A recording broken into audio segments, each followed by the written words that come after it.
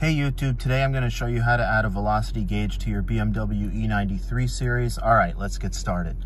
So, to get started, I don't have the velocity gauge currently. I'll show you all my screens here. Okay, so first thing you want to do, open up NCS Expert. Go to File, Load Profile, Manipulation.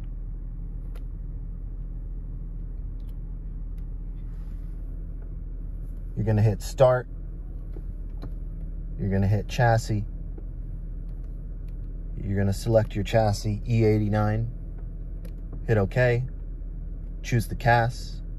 Wait for it to load. We're going to go back again. We're going to process the ECU. We're going to choose the combi module. Hit OK again. We're going to change the job. Make sure that it's on Codier and Lassen. This is going to let you read the data. Execute the job. Wait for the job to execute. Open up the path where it spits out the data.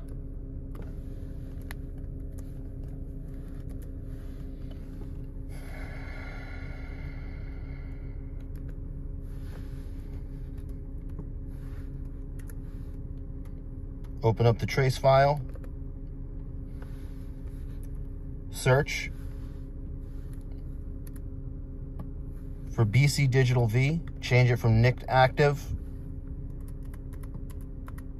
to active. Go to Save As.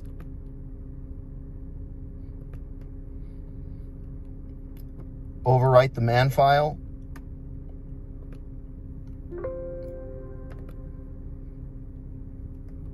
Go back to NCS Expert. Change the job. Make sure your car's off first.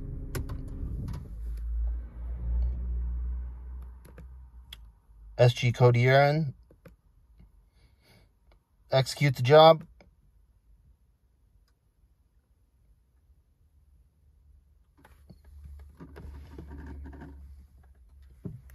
All right, let's turn it on.